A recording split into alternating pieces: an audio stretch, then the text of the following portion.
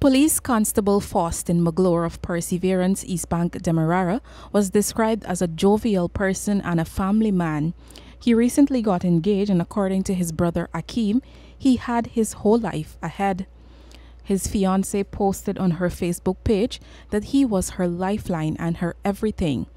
Magloire was tragically killed in an accident on Thursday night along the Mocha Access Road on the East Bank of Demerara. Police headquarters reported that Magloire was speeding when he crashed into a parked truck on the northern side of the road. As a result of the collision, Magloire ended up on the southern side of the road and then crashed into a taxi. Magloire's brother Akeem spoke with the newsroom via telephone on Friday.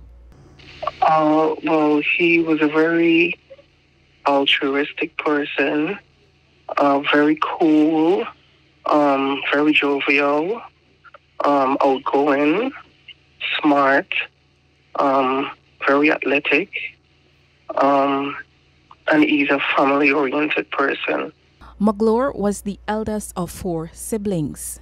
It is very devastating. It's heart-wrenching.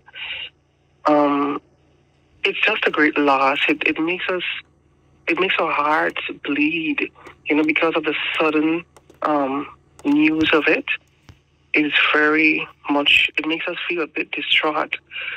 He was stationed at the North Roimveld Police Outpost and attached to the General Duty Section. The Commissioner of Police extends condolences to the family, relatives, friends, and colleagues of the late police constable. Reporting for the newsroom, I am Isanella Patwo.